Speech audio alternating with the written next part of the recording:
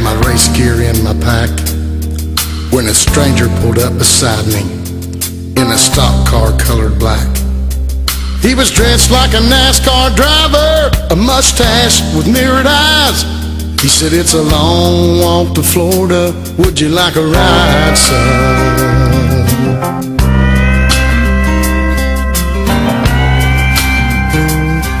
Well, I crawled across the roll cage. Then he fired that Chevy up, and the patch on his sleeve said the man had won 7 Winston Cups.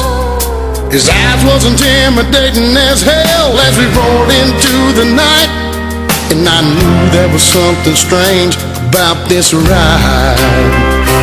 He said, "Boy, can you make fans stand and scream your name?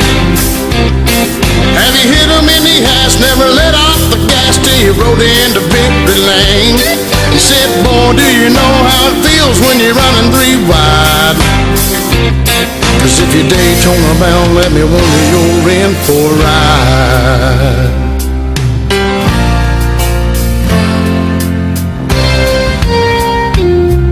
Then he cried when we got to Daytona as we pulled out on the track. He said, "This is where you get out, boy, 'cause number 3 ain't coming back." And as I climbed out of the race car, I said, "Thanks, I'll catch you later."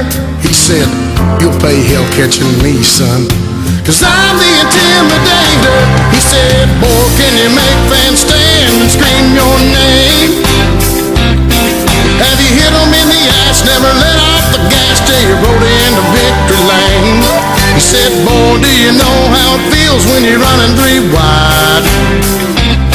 'Cause if you're Daytona bound, let me warn you, you're in for a ride."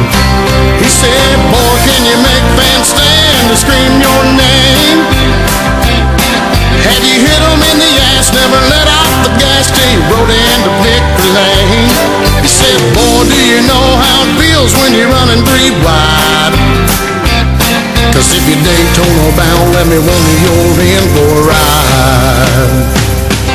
If you're Daytona bound, let me warn you, you're in for a ride."